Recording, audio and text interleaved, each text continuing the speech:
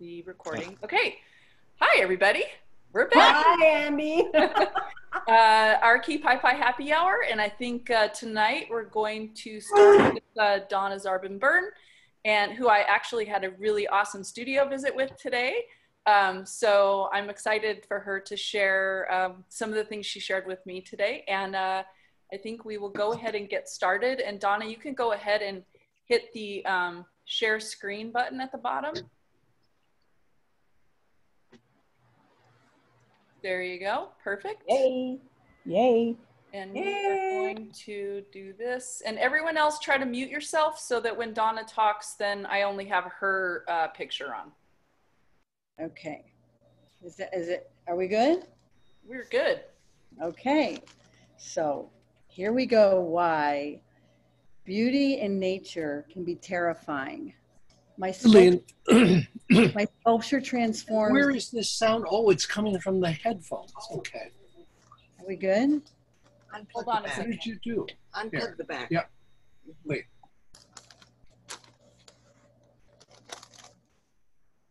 Okay. Tell me when. Go ahead. Okay. Beauty in nature can be terrifying. My sculpture transforms this duality into poetic form. And I'm going to show you tonight a selection of interior installations and individual objects and public sculpture that is all seeking to express the kind of fleeting and temporal awe that I experience in nature.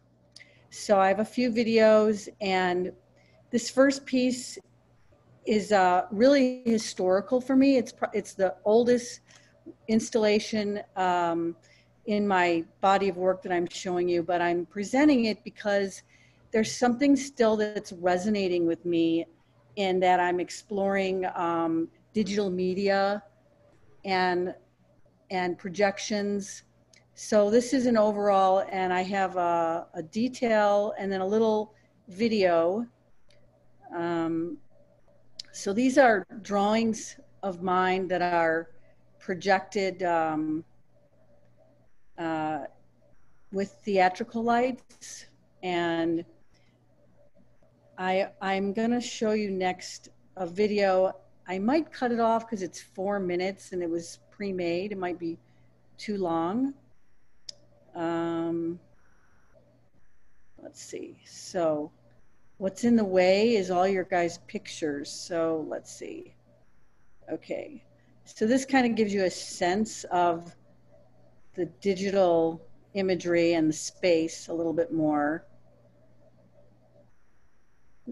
We're seeing here kind of details of the digital imagery that was embedded in some of the sculptures.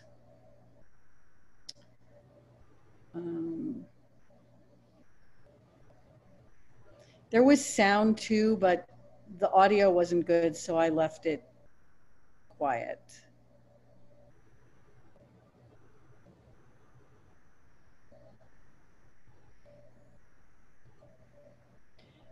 The room was green. The lighting is not off. This is all like gel, theatrically gel lit.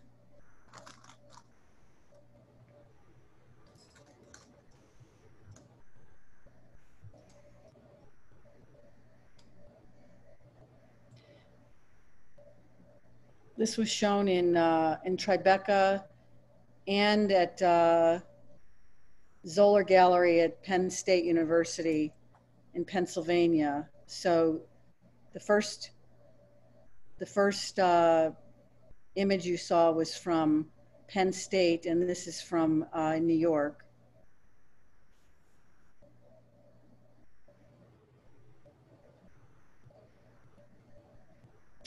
This is kind of like about a cultivated space, dream imagery, and this is a carved plexiglass bed that had this digital imagery similar to what you saw, what I opened up with, that you're experiencing it by peering down and seeing your reflection these are plexiglass pieces. So there was like a lot of light play in the space in many forms, in the projected drawings, in slide projections, in plexiglass mirror. I'm going to get to one more part of this and then I'm going to shut it off. This is, yeah.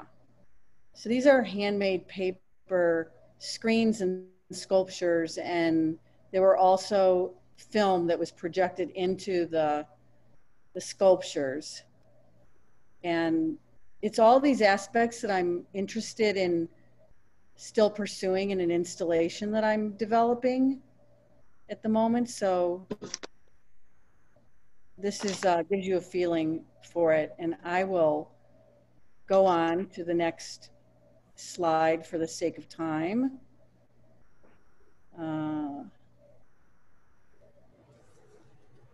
Okay, so here is a quieter installation. I have a video to show you that these are all subtly kinetic, and this one is called Bowl of Prayers, and it's the kind of wing petal forms are fabricated on little hinges, and so they have movement to them. Here's a detail. And this next is a different piece, but I'm just going to give you, this kind of gives you an idea of the kind of subtle movement that happens with these pieces. So I'm aiming for poetry.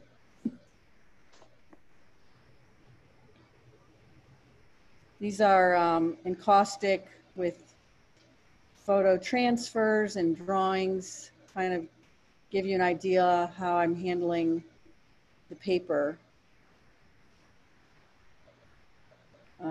Craft and the mark of my hand are really important. Here's another installation. So most of them are variable in size because they usually work with the space that they're that they'll go in. So here's a detail. Oh, here's a detail of one of those pieces. They're quite spatial. This comes out like about 13 inches from the wall. It's kind of hard. The hard thing about these Zoom things is that there's like no dialogue, right? I feel like I'm kind of just talking, but anyways. You're doing great. Thanks. Okay, so this is in my studio in Maui. I have this wall of flowers. It's always changing as I make things, but this shows an example. I gotta get rid of, okay, let's see,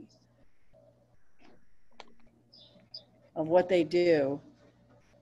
My hibiscus plant is always bouncing around the wind and making me smile as I come and go through my gate. And so I've just gotten interested in movement. And so a lot of pieces that I'm doing now are on springs, wall pieces.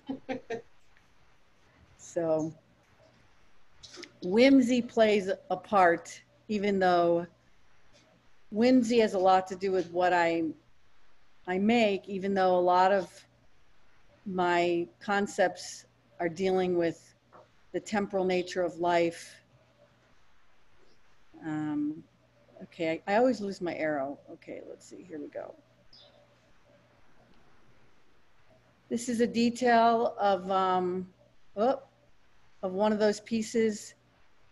Can you all, are you blocked by the gallery view or is it just me? It's just you. Everyone can go up to the upper right-hand corner and choose speaker view. But at least in our the recording, it's just you talking. There's just your picture.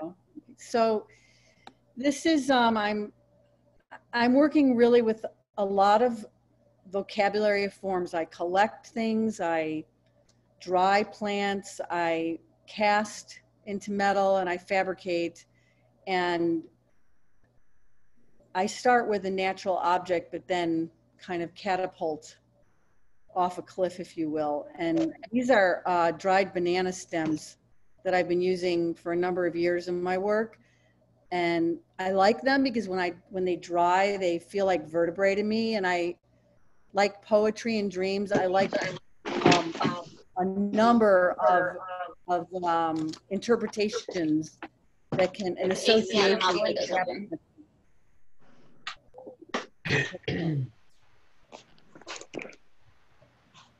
Here's, I've got an echo when I'm speaking, but anyways, this is a thorn. I'm going to ask everyone to please mute yourself again because your sounds in your houses are coming through and interrupting her presentation. Thank you. So these are thorns that are cast, and then I've fabricated the leaf forms, and it's paper and encaustic and just all kinds of found objects. This is this kind of shows you this profile view.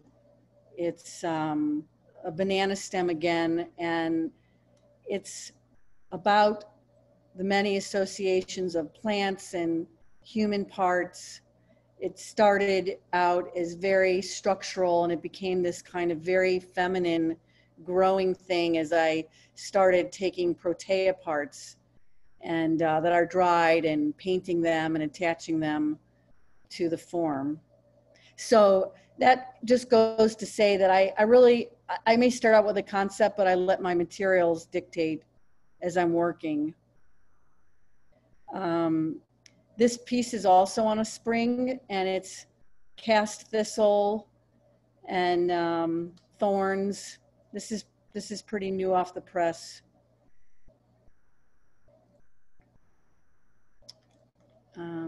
This is all from the smaller works are from a series called Inner Landscapes. And I like to combine the structure and strength of metal with the more delicate and ephemeral parts, and kind of dangerous. I like mixing beauty and danger as I work with thorns a lot, for example. Donna, you have a question, and it's a question I asked you today too. Do you treat the raw material like the banana and the plants with anything that will preserve them? Yes, so first I thoroughly dry them. Some of them are in my studio for months at a time, but by the time I finish painting them, they usually have a layer of like gel medium around them as a top coat, a final coat. And I just bought some resin. I'm going to start experimenting with resin to give an even harder kind of almost like you're looking in an encasement. And I'm very interested, for example, in casting the banana stems because it is a form that I have as a leitmotif, and I'm using it again and again. But they've really held up amazingly well. This is cast, so that's a thistle. And this is a pod that has not been cast, but they're all dried and then sealed. This is a personal piece, but it's also very indicative of just translating materials in a way to express what's going on. This piece was made after I lost both my parents very suddenly, and it's called My Tears, Your Bottle. And it's cast bronze, and the tears are fabricated from silver, like lace. And so even though these are formally a little bit different, I do tend to use vessels in my work as symbolic of the human element that enters in, like the earlier work you saw in Bowl of Prayers. Okay, what I keep doing is losing my arrow. Whoop. One sec, where am I? Okay, so now I'm beginning some public sculpture. This is an interior work. And the public sculpture is obviously a little bit different because my subject matter is dictated by the site, but I like that. I don't mind working with the content that's dictated by a place. In fact, it's really meaningful to me to be able to find my way of working within a public setting. So this piece is like 16 feet by like 8 feet tall, and it fits along a curving wall. So the whole piece gently curves. And it's supposed to be, it represents an illuminated manuscript made into 3-dimension. And it's a synagogue, a permanent installation that's outside of Chicago. I'm so sorry, I did this today with Andy. I lose my, oh, here it is. Okay, here's the detail of it. So it's working with the symbolism of the pomegranate through every stage of its botanical life. There's another detail.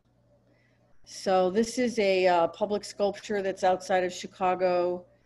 It's at a fire station, and I'm playing with the whimsical elements of fire and water. And this project was developed from the ground up. And so the landscaping was done by myself. It's a concrete walkway with the alchemical symbols of fire and water. And then there's a poem by a alchemist from the 15th century. And I use a lot of text in my work, even if it's hidden sometimes underneath layers of paint. So here's just some details.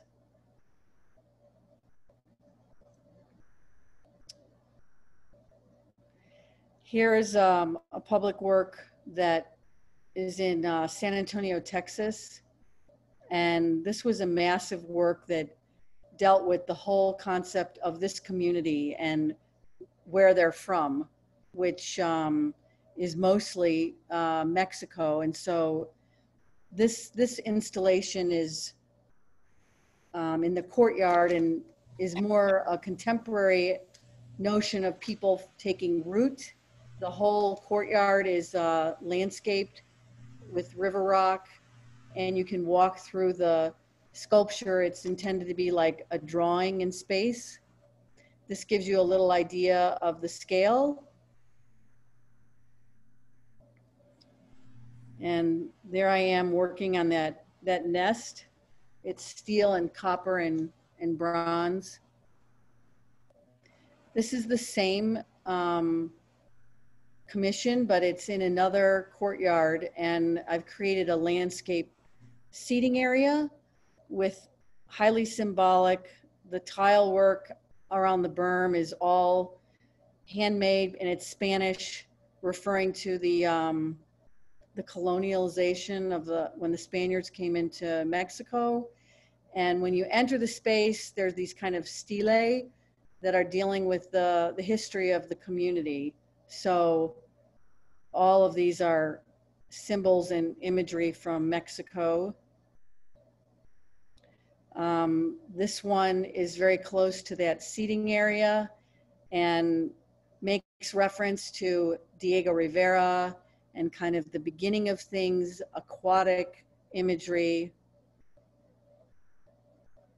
And in the children's playground, this is mosaic walkways that have English and Spanish games and rhymes. And there was a lot of community involvement with it. I have a really very brief walkthrough. You can kind of see the poetry in Spanish.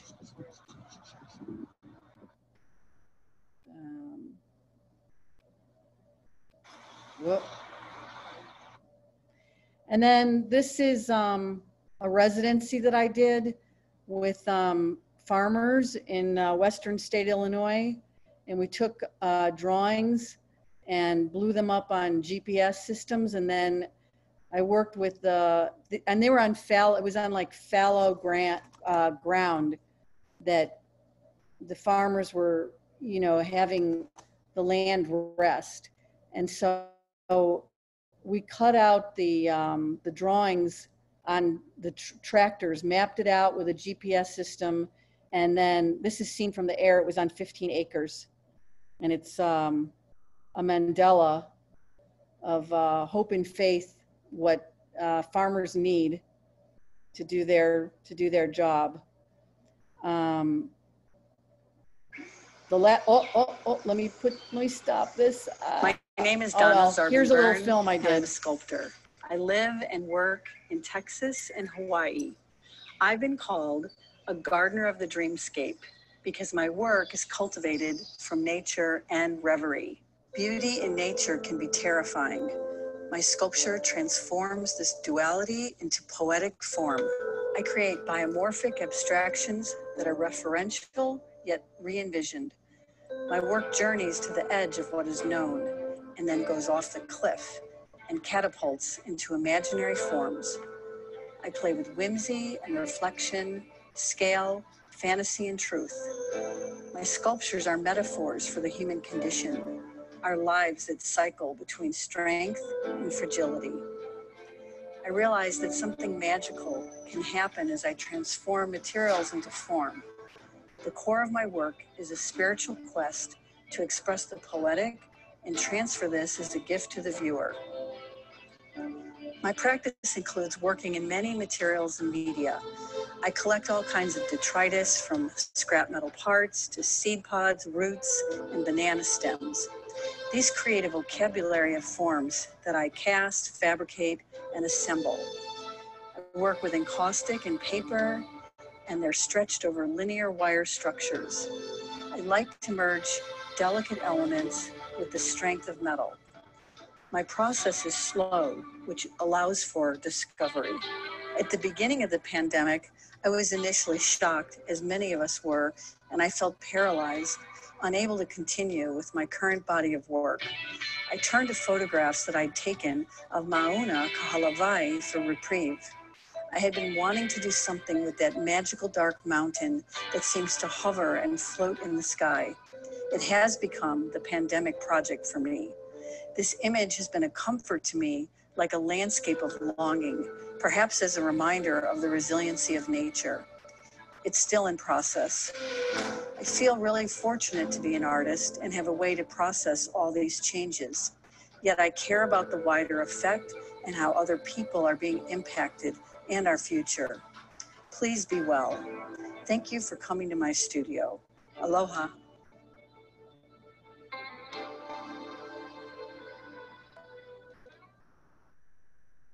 That's it. I did that film as Andy had suggested that we make a film. Mm-hmm. Anyways, that was like hours and hours, and I couldn't have done it alone. But I'm really excited. It turned out great. Thank you. I have a version with no music, with just birds, and of course, I'm not going to take the time, but I'd love, if I posted both of them, I'd love the feedback to see which is preferable. I'm always take the music out, but that's just. Oh, really? Yeah. Oh, okay. Yeah, because you're not. I have a music video. Okay, cool. No, that's well, I have one with just birds, and it's very nice. And you have bird sound. I mean, your birds are outside your studio, so that makes sense to have that as kind of like that influential sound while you're in your studio, right? It gives the viewer also an opportunity to feel like they're in the studio with you. Okay, that's good. I'm a novice at this, but anyways, I appreciate everyone's attention. Hey, Donna, it's Betty. Hi, Betty. Hi, remember we spoke, when you were doing your key. Of course. And I continue to be crazy in love with your work. And all I can say is bravo. I mean, it really, some of them really touch me and I want them. Although I could not have your work in my house because I have 2 cats. And they would look at those little floating flowers and think that that was the best thing ever and destroy it immediately. I have one little challenge for you though. Okay. Because you said both in the, I think it was the film, and when you began speaking earlier today about nature being terrifying. And although I agree that nature can be terrifying, I don't think your work goes there. I don't think there's anything terrifying about your work. So I would challenge that word. I wouldn't challenge anything about the work. The work is amazing. But I think that word is, it's not quite what you're dealing with. I mean, maybe you could say threatening and it wouldn't sound quite as extreme. Yeah. But I'm not even sure threatening is the exact word. But I would just challenge you to, you know, really look at your work and say, is any aspect of this terrifying? I personally don't think so, but you know, I'm seeing all your work digitally from a distance and not to scale, blah, blah, blah. But I would suggest you consider another word.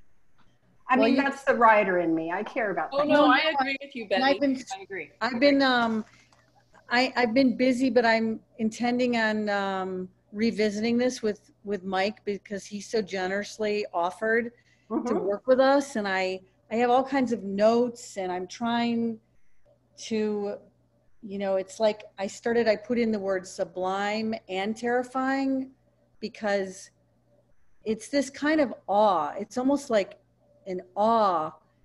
You know how nature can be so beautiful that it's almost scary? And I think that nature can be so beautiful it's scary, but I don't think your work deals with that.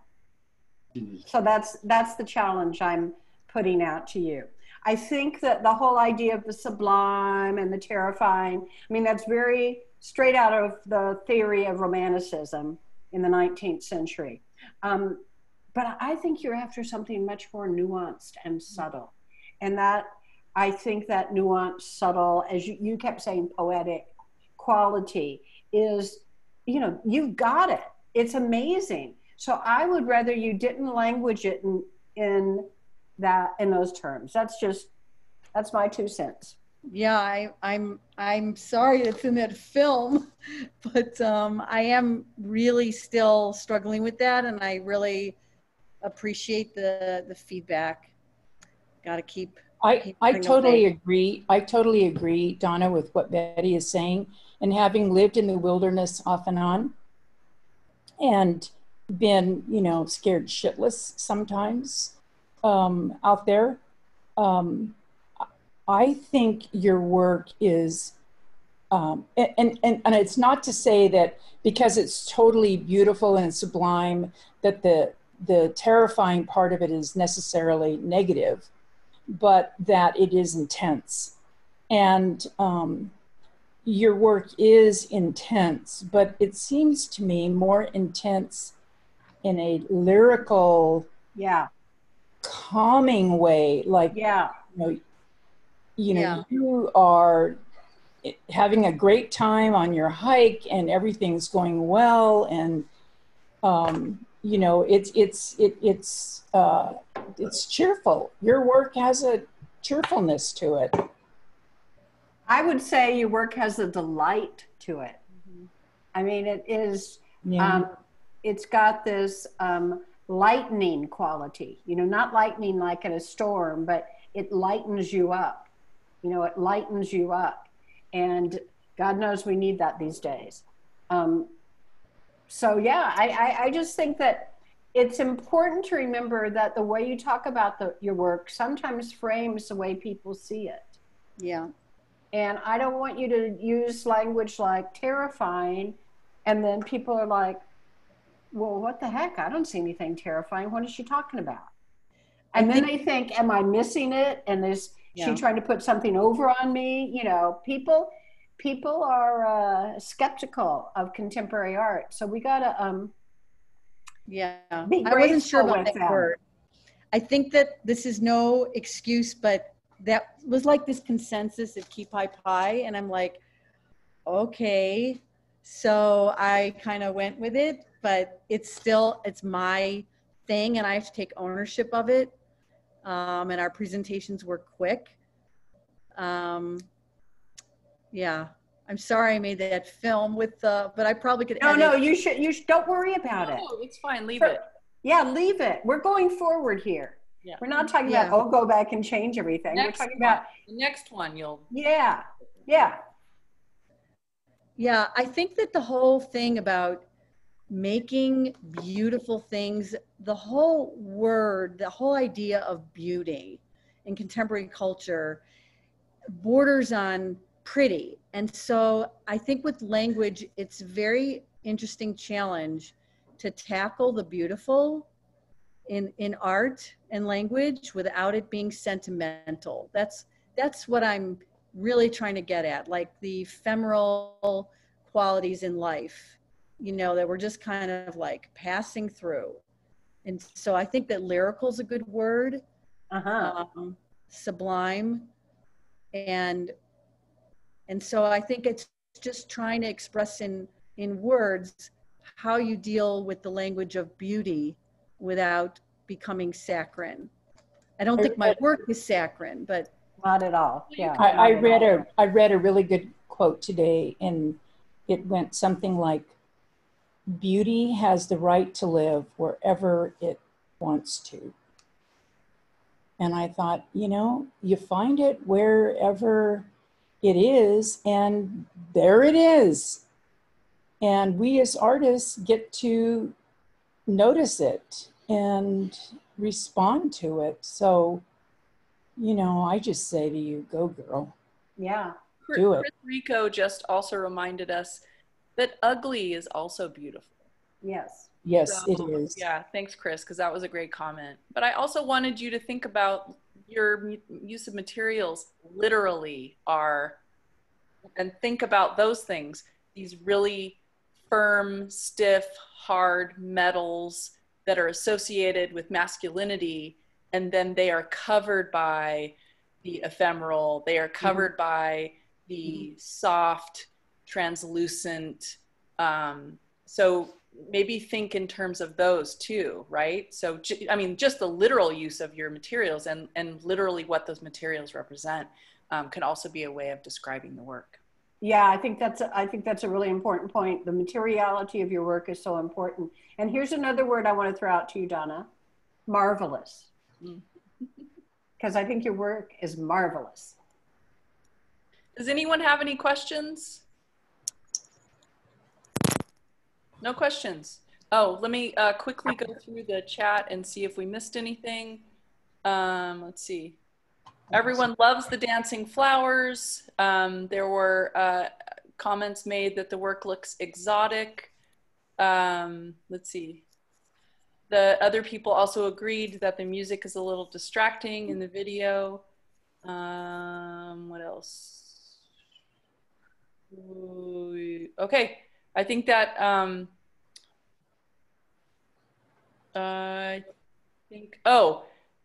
Michelle is asking if USDA ever had issue with the natural materials while shipping.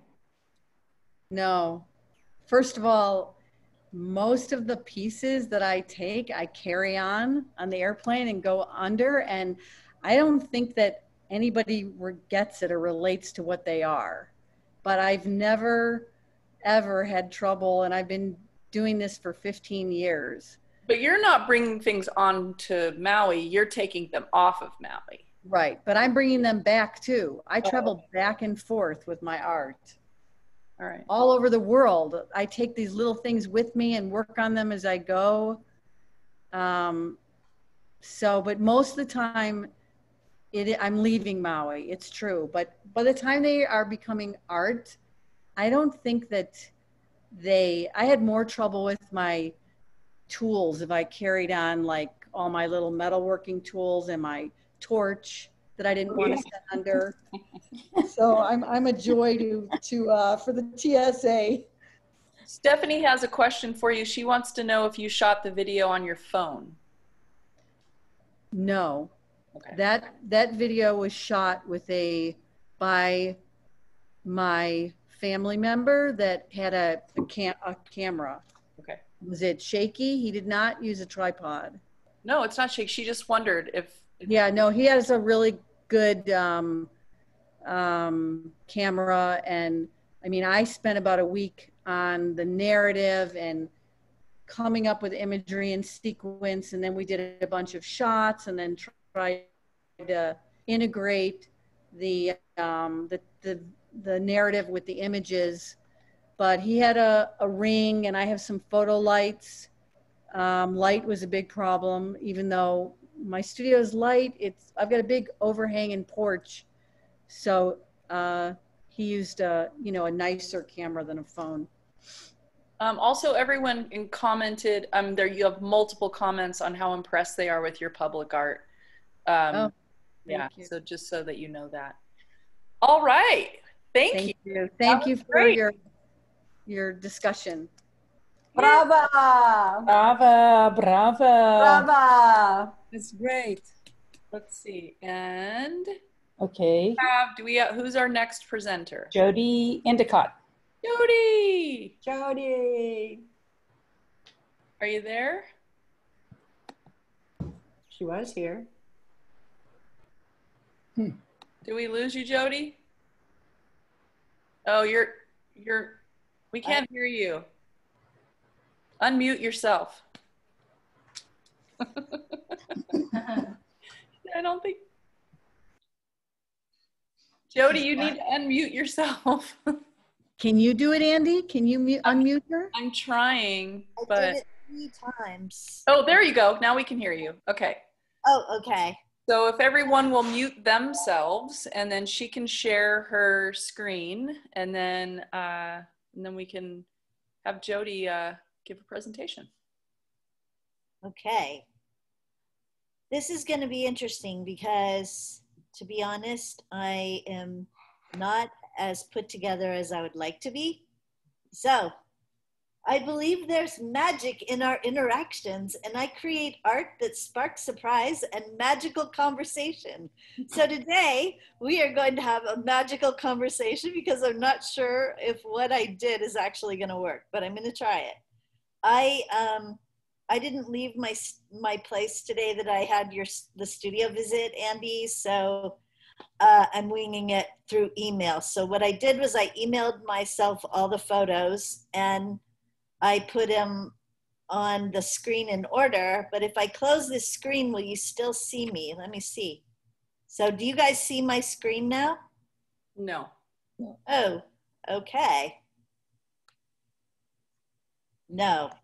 How do I get to be the person with the screen? Go down to the bottom where that little green thing says share screen and hit share screen. Okay, can you see my screen now? No. You're gonna have to pick the screen that you want. Another window will pop up if you have multiple things open on your desktop. And all right. Okay, right here. How's that? Can you see that? Yes. Yes, see? Surprise! Thank you, Mike O'Connor. All right, I'm going to start with more focusing on my process and evolution. I've done a lot of public sculpture, but I'm not really going to focus too much on that because I wanted to bring it more to the present, and I'm dealing with materials, all kinds of different materials. And I am a materials person, just like Donna, and who just inspired me in so many ways. So what I would like to, as a fellow of Kipaipai, I feel that my purpose in being with this group is to share information and share information about how I work. And so one of the first things I'd like to do is tell you about this book. It's called The Sculpture Reference, and it's basically an encyclopedia of all kinds of things you want to know that you never knew you wanted to know. Now, I don't know how I'm going to get to my next slide. Can you see that slide? This slide? Is this a different slide for you? No? We don't see anything. You just reduced the slide that you were showing us. How about that? Can you see that? No. No. Oops. Where did it go? Okay. Hold on just a second, because I have lost you off of my screen. It's like an encyclopedia on all kinds of materials. And so I'm a little unusual in that I do a lot of public sculpture out of hand-built concrete. And so I'll take you through that process. And there was a picture of my work in this, but it's not showing up right now on all these different slides. So what I'm going to do is just go with the material. So here's, now we're still seeing the same one, aren't we? No, we see it. You see the trash? Yes. Okay. So basically what that is trash from Midway Atoll that has been brought back. And so that's how my work starts. And there is it's so weird that some of these images are disappearing. Oh, here we go. Sorry about this, you guys. This is a polar bear. You can see the materials here. As I looked at those materials, I was thinking, well, it would be interesting to start with this polar bear and then go from there to decide what it could be and how it could be filled. And so I'm going to show you the next slide, which is of the seal, where I took many of those materials and I've used foam and wire. Can you see that one? No. No. Oh. There, now we can see it. You see the polar bear, right? No, now we see the seal. Oh, you do? Okay. This is, you guys, I really apologize. This is not the way I wanted this to go today. It's okay. But we'll get there. So you're not seeing what I'm seeing on my screen here of a booby bird with concrete in it? No. Okay, new share. I'm seeing what I have to do. Okay, so then once I get it roughed out like that, like the seal, then I move on to, I'm gonna use this one as an example. I start to put the concrete in. And so all these things are pieces of single-use plastic that we've discarded, we've bought, we've used, and we've discarded. And it's kind of like what, indicative of what we're doing with the people in our world and our environment. And now so later now we see booby bird on the concrete. Okay, now later on when it gets completely filled, oh, that's not the right one, sorry. It'll be this one. Is that are you seeing the seal? Yes. Okay, so the seal is completely concrete. Now it's, and you see more like a Louise Nevelson taking the actual shape and the form and making it more monochromatic. These are details of Donna, what I'd like to call ugly beautiful. It is kind of beautiful, but it's also, there's an ugliness to it. This is an example of, on the seal, I included this dump truck that was a child's toy that's been floating out there that Noah brought back from Midway Atoll, and it says dump. And you can see some of the other materials that are there have symbols of being the recyclable materials, but they're not really being recycled. And so this one is the kind of in my studio. You see the penguins, or is that the seal? Penguins and the seal in the background. Okay, so the penguins also, each one of these include, they're the water, the land, and the air. The water, yeah, and they include the materials that also came back from Midway Atoll. And so let me go down a little bit further. So I tried to keep this really short, and also I'm working on a series on the stock market that is actually made of the pieces that things we buy every day, from a Starbucks cup to, and we throw away the plastic lid and other things like that. So, gosh, you guys, I didn't get you quite enough information, but then Andy suggested that I show you perhaps the place that I'm at today, which is, we're looking at how do we acquired this property, and it has multiple buildings on it. And one of the buildings has my gallery space, which I showed you, which you're looking at now. I'm going to click on this other property, the outside house, and you can see that it's kind of in a residential neighborhood, but we're getting ready to, we'd love to have it be a place where writers and artists and architects would be attracted to come and stay here for, you know, a period of time, not just a month, not just a vacation, but to really come here and maybe do a residency and delve into their work. It's extremely quiet here. So I'll show you the little rental property that we have. It has its own private opening gate, and then it has a separate building, and inside the building are are you able to see this at all? Yes. Inside the building. Okay.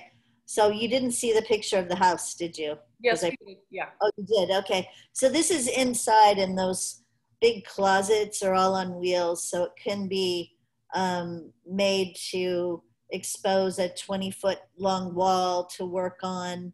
The floors are concrete, and it's also set up for someone to live and work there.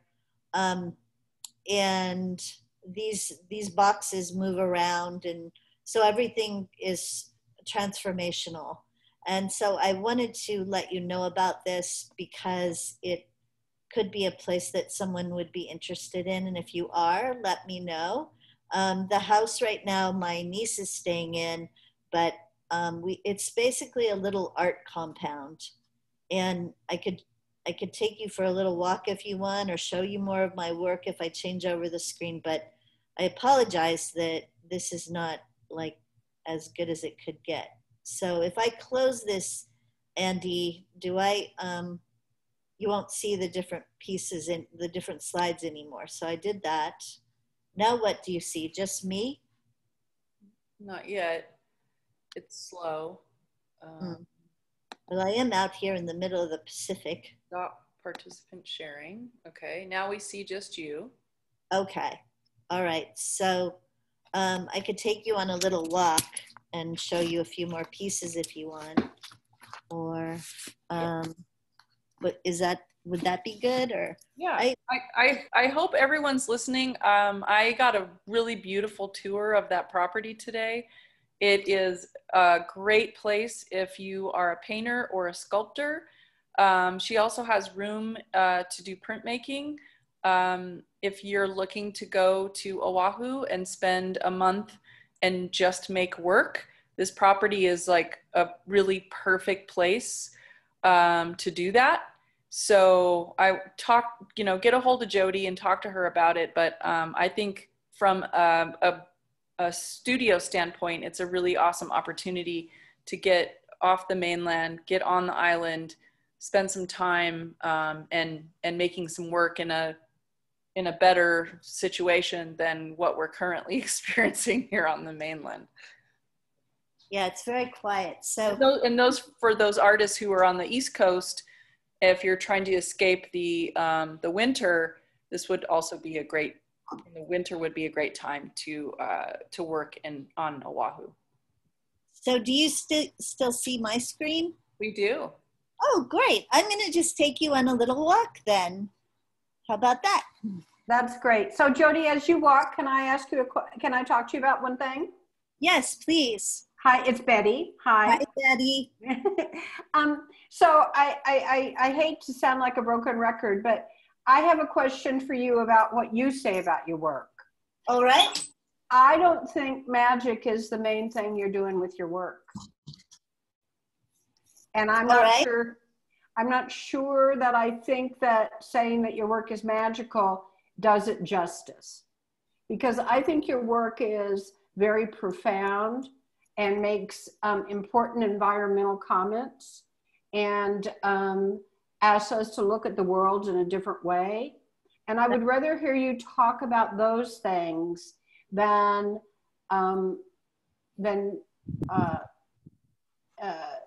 focus on the term magic. All right. That is, I understand, because I saw what you were saying to Donna, how terrifying didn't quite fit with her work.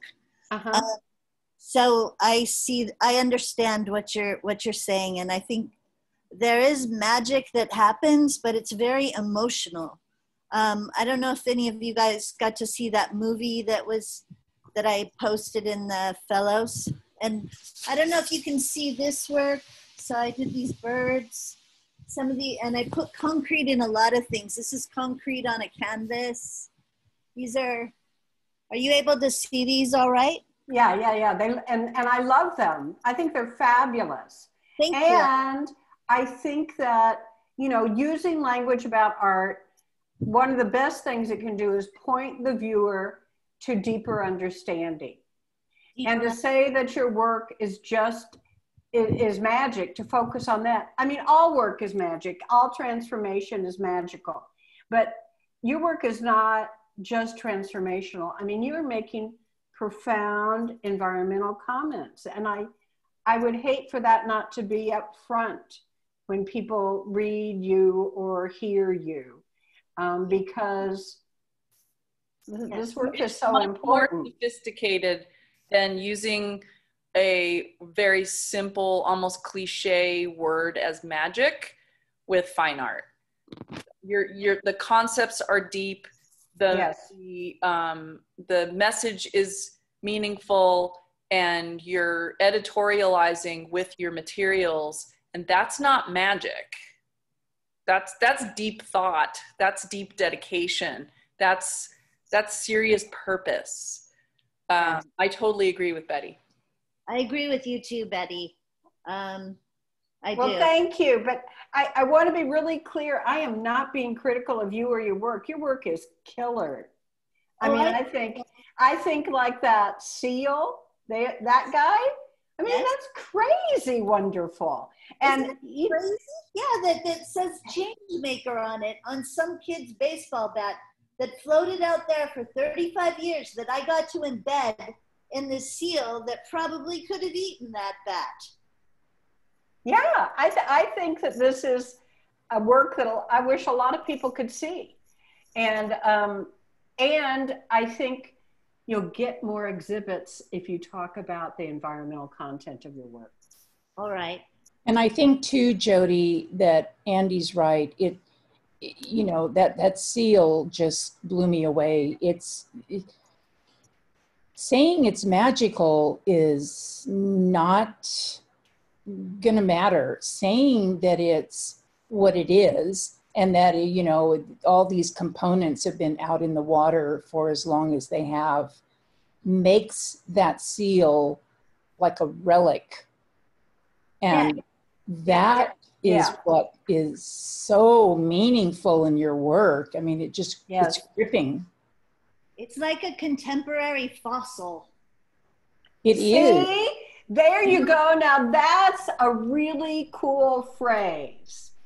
Yeah. Well, Jodi. You start out by saying, I make contemporary fossils. And then you tell them how you make them and why. There you go. That's out of your mouth. Yeah, I wouldn't have got there. And, I just want to say one thing, Betty. I was a professional writer doing PR and marketing for quite a long time. And I got redlined by my boss once with only one word left on the full page. I can't believe she did that. One word. But since then, my ego is not in this, and we're all there to get better and to find the right words. So I thank you for what you're saying and for what you're able to draw out of me by saying those things. So anyway, you're right. So this is the space that is my gallery space. Everything again is on wheels. And so this, I'm gonna do a little walkthrough now. So there's 3 buildings here on this property. There's one that is the house that you saw. Now we're going out of my gallery into this open courtyard, which is in an L shape, so that I have my work here, have my sculptures here, sculptures over here. This is the back of the house. Okay, and under, so there's the I don't know if you can still see it, the polar bear and the seal and the booby. And under the house, there's space here, even though I have it set up to play ping pong. This is a work table that top comes off, and there's slats here so we can put our paintings underneath and that. There's a sink and laundry here, so that's a shared thing. And then I believe I can take us through into the building so you can actually see it. So this is the live workspace. It has one door over here to go into the classroom. And this is a sleeper sofa. This is the wet bar. There's no range here, but it's all furnished. Little oven, refrigerator, brand new bathroom that we just put in. Can I come now? Yes, I would love it if you would. These were boxes that had the puka board, just like in my gallery, to hang, which I was inspired by when I went to Japan. So these are closets, but these can move and be pushed off to all sides. So there's 2 of these. Then there's the Pune bed. So looking back, the wet bar, the bathroom, the sleeper sofa, the Pune bed, and then the door opens. This is actually the entrance, the private entrance to this space. And so this is the courtyard that one comes through, or the little outdoor space. Over on the other side of the wall is the Korean consulate. And over on, through this connecting gate is my gallery. So hopefully that gives you a sense of where we are. And then I'll show you, it has a little walkway along here to the gate, to the outdoors, to the carport. There's street parking. And this is where we'd be, you know, people could come in and visit privately. And so, yeah, so we're in a neighborhood. It's very quiet. It's 5 minutes from the Honolulu Museum of Art and the Hawaii State Art Museum. And so these are the benches that I got from Ala Moana Shopping Center for $50 each, and the ballast. And so you can get a sense, it's just a really pretty place. So it's waiting for people to be able to come here and stay. Right now we're looking for 6 months, but if someone were going to share it with someone, you know, half or whatever, that's a possibility too. So, do you have any questions? I'm back. Thank you, Jodi. Thank you so much. It was great seeing all that. Thank you, Jodi. I hope I get to see you guys over here one day. Oh, you know it. I really do. I feel so grateful to know all of you.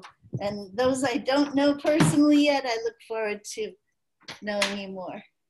So, do you have any questions about the work or anything else? Wondering, your work, is it very heavy? It's made of cement and all of these other materials, but it looks very heavy.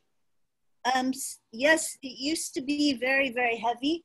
The seal I can lift myself mostly, you know, using a towel and that, because I switched over to foam, to doing a foam core. But normally I would, you know, if it's an outdoor sculpture, like, what will I say? If you go on my website, you'll see all the sculptures on there are very heavy. The sculptures. So how do you manipulate them yourself? Do you know, you're able to move them around or do whatever you do by yourself with these things? Well, I work smart. No, I need help. We made these. These are on the City Hall campus. We made these so they could come out, and we'd roll the tubes like Flintstones, and then we put them in where they needed to go. So this was my thesis exhibit at the Contemporary Museum. And, but the seal, maybe I can show you. See, watch.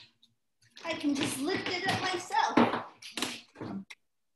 Wow. Yeah. Okay, good. Yeah, I mean, yeah, they're heavy, but they're not that heavy anymore. Yeah. It just depends on where they're going and what I'm going to do with them. Like this bear is hollow here. See, hollow? It floats around the surface. Yeah. Thank you. Concrete is so fun, you guys. It's like playing in the sandbox again. Does anyone have any more questions? Just the question is concrete like plaster? Does it firm up really fast and you got to race? Well, I've been working with it for a long time. The reason I worked with it was because I got pregnant as I was applying to graduate school. And I knew I wouldn't be able to work in cast bronze and some of the more toxic materials. So what happened was I went into the Yellow Pages and I asked a mason if he would come over and teach me everything he knows for $50, which was crazy. And he came over and he was like a Jimmy Buffett kind of character. And he did. He taught me how to mix it. I had already had an armature there so I could frame it up. And then I started playing around with it and I found that I can accelerate it if I add fast setting concrete that you can buy fast setting concrete that will set up in like 5 or 10 minutes. Concrete actually becomes 90% strong or 95% cured in the first 24 hours. But after 24 hours, it takes about 2 weeks to really get to 100%. But if you mix in fast setting, you can kind of control how fast it's going to go off. You can also add in vermiculite or other things to make it fiberglass, to make it stronger and lighter. I've just found that now to work with it more as a surface coat that maybe is a few inches thick is better for me rather than for what I'm doing now. And the plastics are light, so if I combine them together, that helps too. Did that answer your question? Thank you. Thank you. That was great. Thanks. My sister.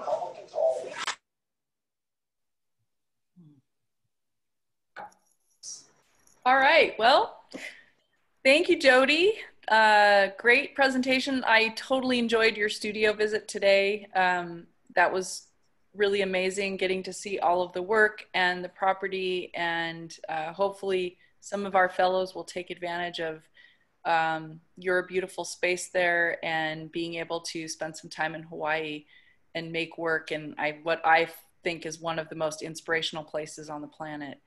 And I think that's it. We had lots of comments from the chat saying how beautiful the work is, and also a lot of people said looking forward to meeting you in person. And there were comments about inspiring art tonight. And thank you for the presentations. Love the work in the studio tours. And I think that's it for tonight. And we will see you guys probably next Friday. I have powwow starting next Saturday. So we'll see. Catherine might have to run the whole gig next Friday, depending on who signs up. But that is it for our happy hour. Enjoy, and that was another nice Pauhana evening with everyone. Thank you, Annie. Thanks, Andy. And one of the artists is Diana, who you've worked with in Hawaii just recently. And if you are busy, Betty, number one, will. What? What? Goody Brown, bouncing Goody Brown. I'm bouncing. Either one Yes, of us I can will run help the you, gig. Catherine. I'll be in there Okay, working with you. We'll be the team that runs the meeting. And, so next week it's going to be Diana, Diana, and then it may be Betty. Lillian. We'll see. We'll figure that out. We'll get it to Yeah, we'll get it going. What we're gonna have to do with Lillian is just run the presentation on this end while she talks. So okay. So Andy, if you're not going to be with us next week, Dropbox the PowerPoint to me. If I can't do it, I'll give everyone plenty of time. But thank you everyone for showing up again, and I love spending my Friday nights with all of you, and it's so amazing and wonderful, and I'm always inspired to start my weekend after having such great presentations and feeling the love from everyone, and we'll see you next week.